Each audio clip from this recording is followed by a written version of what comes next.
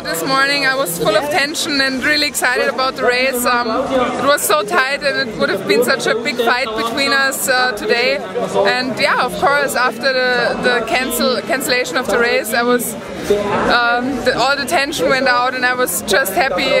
It was sure that I'm the winner of the overall, and yeah, I was just happy.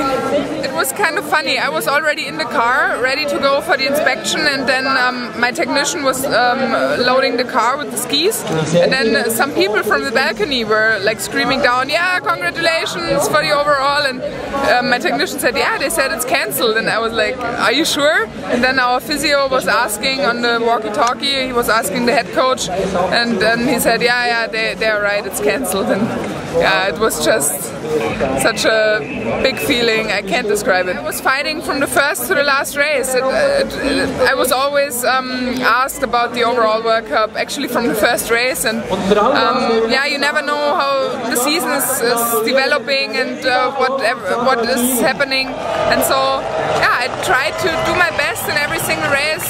Most of the races were good for me.